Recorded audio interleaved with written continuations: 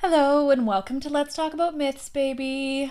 My name is Liv and I'm here to talk to you all about the batshit crazy mythology of the ancient Greeks. Today's episode is a mini myth where I just give you a quick little rundown on one of the many fun short little myths of ancient Greece.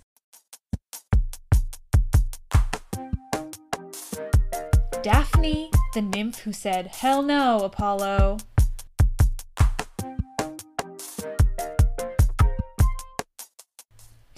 So, guys, for once, I have a story about a nymph who turned down a god, and that god was not Zeus. It's pretty momentous, I think. It was, of course, though, Zeus's son. So, anyway, Apollo is the god of music and the sun and also the plague, for some reason I don't totally understand. He was one of the most powerful gods of Greek mythology because he was one of the Olympians. Now, I haven't actually had much of a chance to cover gods that weren't the Olympians yet, but trust me, there are lots and they were less powerful than the Olympians. One day, Apollo was feeling a little, shall we say, impish, and he decided to get a little snippy with the god Eros, who's the god of love. He's the son of Aphrodite, and Cupid is what the Romans called him, which you might know a little more. But to clarify, this Eros/Cupid was an adult man. Apollo wasn't making fun of a baby or anything weird like that. So Apollo mocks Eros for using a bow and arrow, which I don't totally understand because bows and arrows are pretty cool. I mean, you wouldn't mock Legolas or Katniss. I don't think so. So Apollo mocks Eros, saying, according to Wikipedia, "What are you doing with powerful weapons, naughty boy?" Which is a pretty weird thing to say, I have to admit. It also sounds like he's conceding that the weapons are powerful, so frankly I don't totally understand where the insult came in, but there you have it. Eros felt insulted. Apollo continued by rambling on about something or other, but whoever put it into Wikipedia used like a really weird translation or something, because frankly it doesn't make much sense, so I won't repeat it. The point is, Eros was not happy. He felt he was being insulted. Now, if the gods are good for anything, it's creative vengeance. And this is an awesome example of that. Eros, angry about being insulted by Apollo, whips out two of his fancy magic arrows. He takes one of the arrows, a gold one, and he shoots Apollo. This makes Apollo fall truly, madly, deeply in love with a nymph named Daphne, who was, just by coincidence, nearby. He is quite suddenly obsessed. Like, creepy obsessed.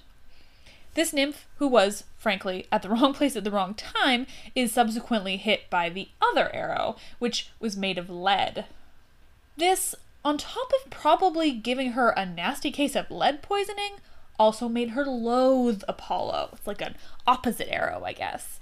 And loathe him, like, not only does she find his sudden obsession with her fairly creepy and a psycho stalker waiting to happen, but she also just magically finds him utterly repulsive. And Apollo was a pretty hot god, so it's a powerful leaden arrow. Now Daphne, even before being hit by the lead arrow, was unlikely to appreciate Apollo's attention. She was a devotee of Apollo's twin sister, Artemis, who was a very proud and very stringent virgin. Daphne was, too, a virgin. She'd apparently rejected many a man and instead enjoyed woodland sports and hiking in the forest. I'm not sure what woodland sports are, but they sound very nymph-esque. As an emulator of Artemis, Daphne was hell-bent on staying away from men and remaining a virgin. Given the way women were treated in ancient Greece, and particularly Greek mythology, I don't blame her. I mean, you do you, girl. There was a time when Daphne's father was pressuring her to marry so that he could have grandchildren. She was basically just like, "Fuck you, Dad. That's not the life I want." She made such a great argument that he relented, which I think is pretty impressive for an ancient Greek man. Well done, Daphne's dad. So that's all to say that this very awesome and independent woman had to deal with an Olympian god who was obsessed with fucking her, and now she had to figure out how to get away. As we learned with Zeus's many troubling tales, it's often near impossible to say no to a god when they've decided they want you, so that's fun. As if it's not hard enough with regular humans. So Apollo starts following her nonstop, just begging her to stay with him and just be with him, and she's continually ignoring him. She just keeps going about her business. I like to believe that in 2017 she'd be one of the many women out there wearing headphones with no music playing and holding her keys in her hands. Apparently, they were pretty evenly matched for quite a while too. Daphne, being a badass, managed to keep away from Apollo until, that's right, another man gets involved. For reasons beyond understanding, Eros now decides he wants to help Apollo catch Daphne, as if this wasn't entirely his fault in the first place. If you hear a weird sound in the background, that's my cat's incredibly loud purring. He will not leave me alone. You're welcome.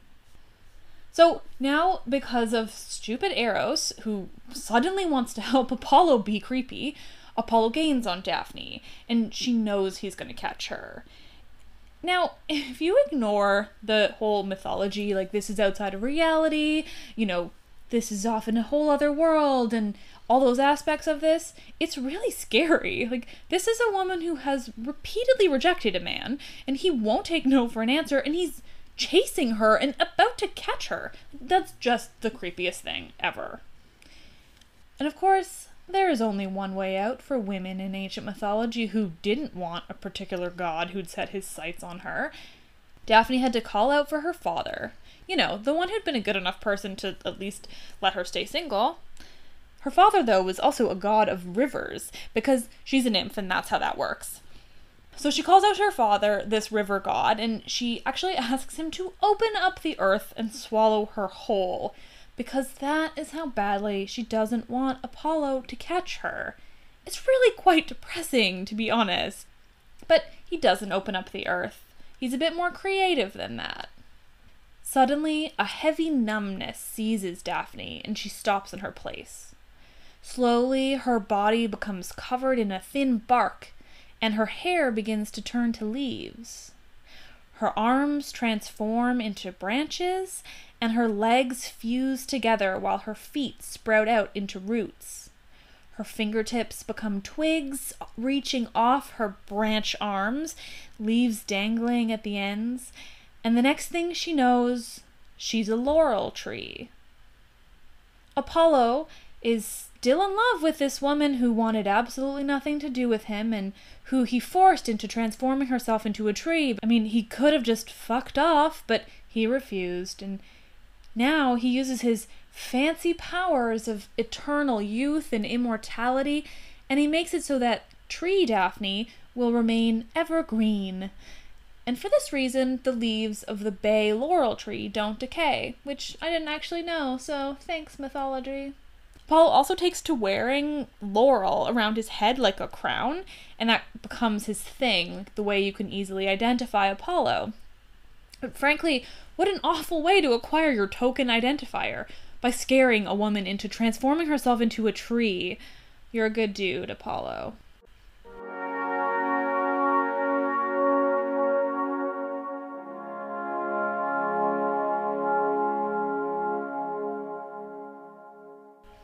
Now, this story comes with a strong, strong recommendation. There's a piece of art by Gian Lorenzo Bernini, and it is one of the most incredible sculptures ever created. Like, ever. I dare you to propose something more beautiful. I'm going to post a picture of it on the Instagram, but you should Google it too, because just my God. It's the most incredible when you've actually seen it in person, because walking around it is like witnessing magic, I swear.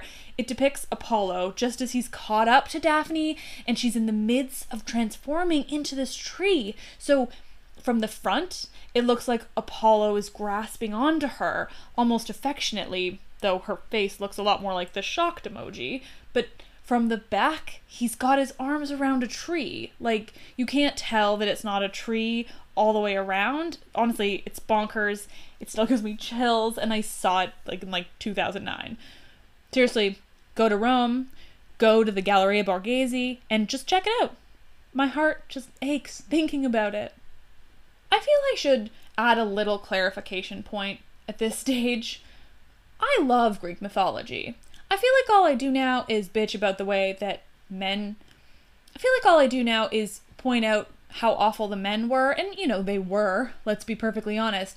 But just to make perfectly clear, like, I love this. It is wonderful.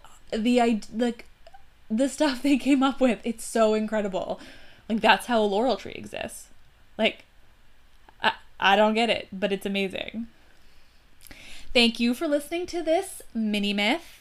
As usual, you can find me on Twitter at @mythsbaby. You can find me on Instagram at @mythsbaby. I now have a new website, mythsbaby.com. You can see the way I'm going with this.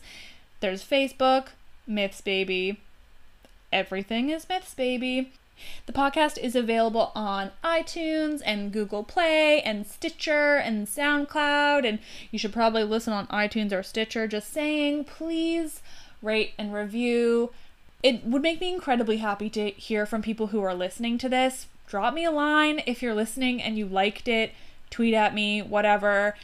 I'm just would be really happy to hear from anyone who's enjoying this podcast or has any suggestions, tips, tricks, anything. Any suggested myth you want to hear, just shout it out. Thank you again. My name is Liv. I love this shit.